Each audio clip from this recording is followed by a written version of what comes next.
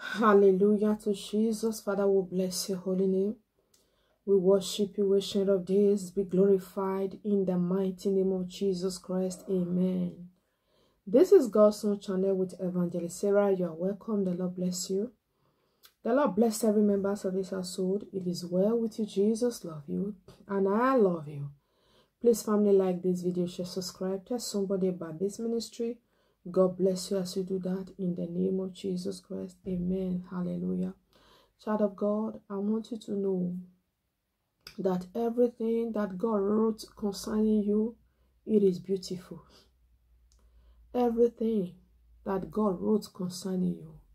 Somebody, you might be asking yourself, why is my destiny like this? Every great destiny experiences battle. There is no great destiny that never experienced a battle.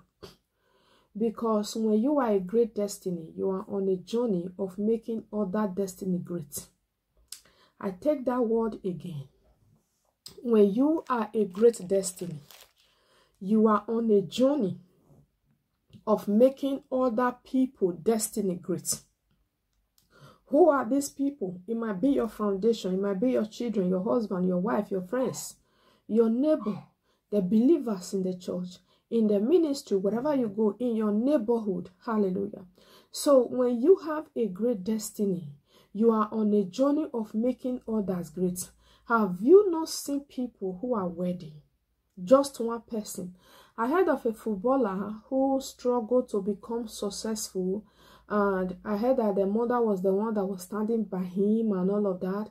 But through him, the family became okay, stable. All of the poverty they experienced while he was trying to get into training and all of that poverty is not like a story. When he sat down today to talk about his journey, he's going to talk about how he never had all those gold, all those silver, all those beautiful things that family is giving. But how the mother was there to work extra job to make him have life and all of that. Sometimes this great destiny, they face battle, because when they become great, automatically everyone around them, or rather everyone that are coming or that are in the household where they are, they become great. It takes one man for greatness to enter a house. You hear a warfare that says, curse enter into a house through one man. So through one man, blessings can also enter. You need to understand, if the devil come to kill, to steal, and to destroy, yes, life, abundance to build can also come in through Christ Jesus. Hallelujah. Glory to Jesus. Yes, child of God, there are things written concerning you. There are things written concerning your destiny. But you find yourself fighting to achieve those things that are written concerning your life. Not that you are not aware that great things are written concerning you. Not that you are not aware that you are a great destiny, but you are fighting to see the manifestation of it. It's like you are in a battlefield. You are like, oh, I know I am a great person. I know I was born to be great. I was born to be like this. I was born to be like that. You already know, because when you look at how you grow, the things that have happened in your life, you don't even need a prophet to tell you that you are a great destiny. No, you already know. Hallelujah.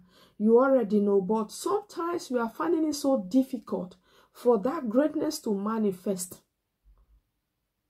That is to tell you that you are a great destiny, not just for yourself, a great destiny that is meant to free others' destiny, to make other destiny to be great as well. That is why you see the war like that. That is why you see the attack so heavy. Child of God, sometimes you have to forget every other thing first and just focus on yourself, soak yourself in prayer. Now pray for yourself. We are very good in praying for others. There is no problem about that. Praying for others is a gift, yeah. And God reward those that pray for others. Even you that is praying for others as I am, I need to also feed my soul. Sometimes I need to pray for myself. Like pray, soak myself in prayer, praying for myself as well. Hallelujah. You must pray for yourself to release your destiny. To release your destiny. You need to understand these things, child of God. You need to know that you carry a very big and a great, God have mercy. Something important has been written down concerning you. That is why you see yourself fighting and fighting and fighting and fighting. Fighting, in the process, you are fighting for others.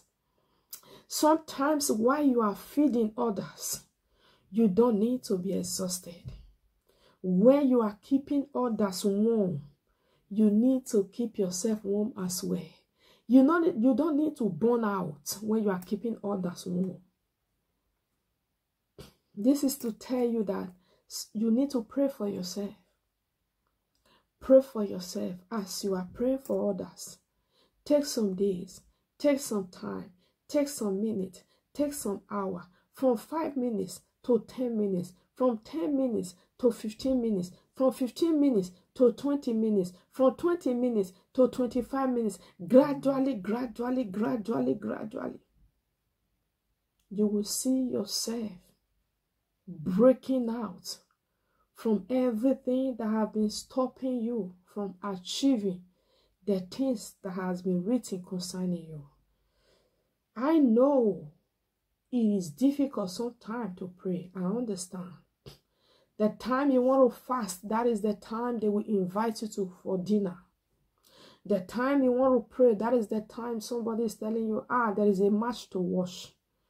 Sometimes you need to soak yourself in prayer. Beautiful things are written concerning you, child of God. God has a perfect record of beauty concerning your life. And those beautiful things must manifest. I pray for your understanding in the name of Jesus. It is well with you. Jesus love you. And I love you with the love of Christ. I remain your sister, Evangelist Sarah. By the grace of God, I will see you again. Bye-bye.